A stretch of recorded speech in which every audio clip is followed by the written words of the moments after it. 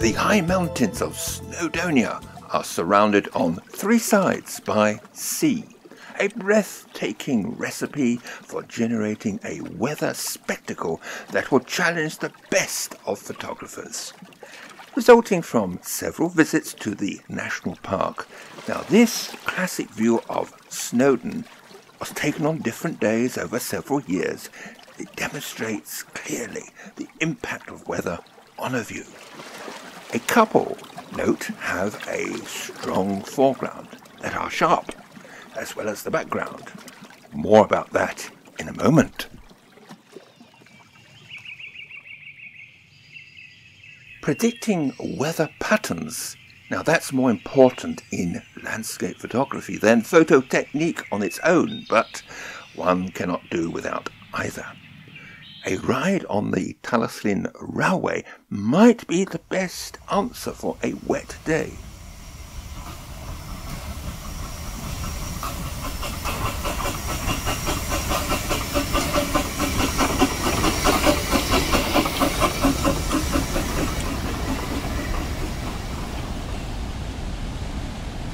Now if you do, stop off at Logok Falls, where the low level of light, not to mention protection from trees, is the ideal mix to experiment with long shutter speeds.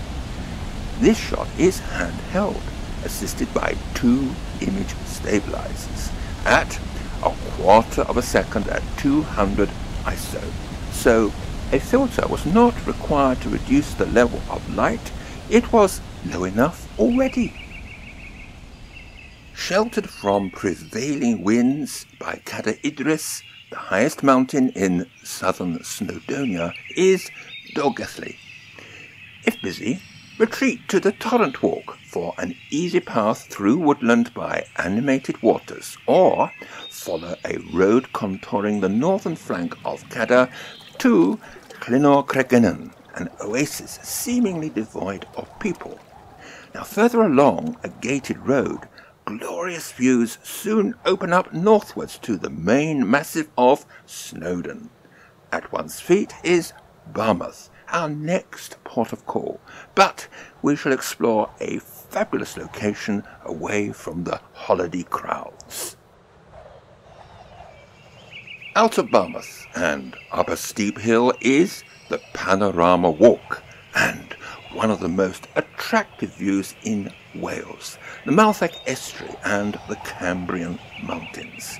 Now, note the importance of foreground interest to aid composition. Depth of field settings are important to maintain overall sharpness.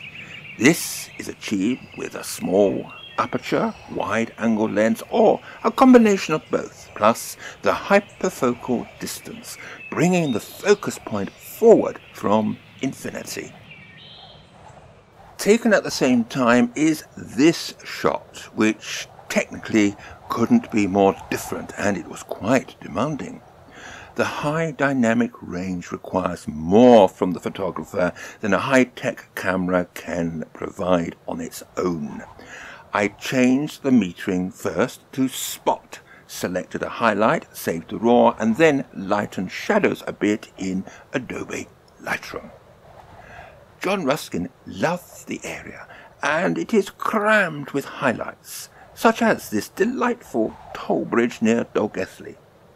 One of the best locations for sunsets over Cardigan Bay are the slopes of Dinas Olay above Barmouth. Again, spot metered plus a bit of luck regarding weather.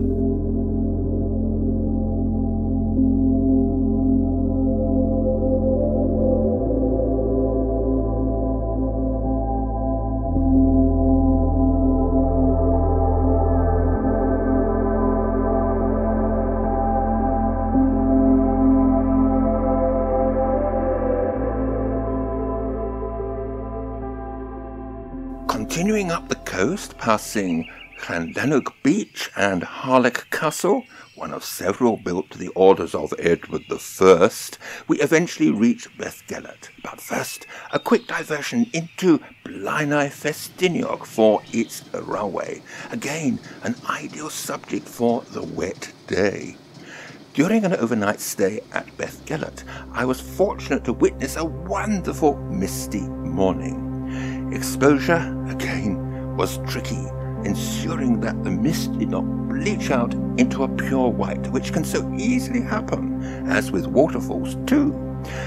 The tree starburst was achieved by precise spot metering, plus a bit of adjustment in Lightroom.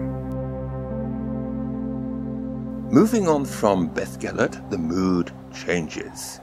Joining Telford's highway to Betws-y-Coed, we explore Llyn Crafnant, tucked out of sight in its own side valley off the Conwy River, and it is less frequented.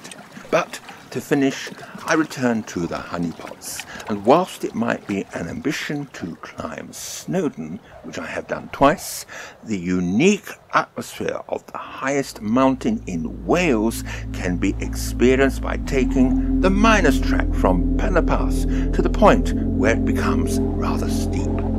Carry on if you wish.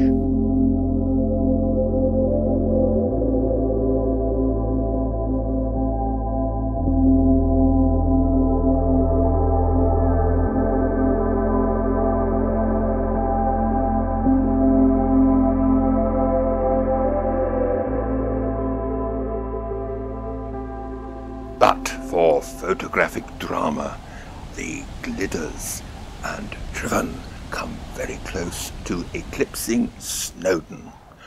Ogwen Cottage gets busy. Cars are parked all over the place and at every conceivable lay-by, so arrive instead on the Snowdon Sherpa. The walk around Llyn Idwal, although uneven, is not too demanding, but it too gets busy. I have managed to find some quiet moments. Views open up at every turn amidst a dramatic landscape that captures the imagination of many photographers. I quite like the contre-jour approach, helped again by spot metering with a mirrorless camera. Somehow, this shot seems to keep appearing in most portfolios. You might gather from this selection in this program that I favour images of high contrast.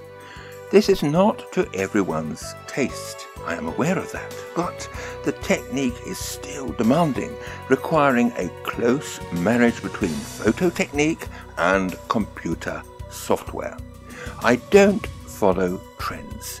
I underexpose, yes, I underexpose to help the dynamic range and then correct in Lightroom.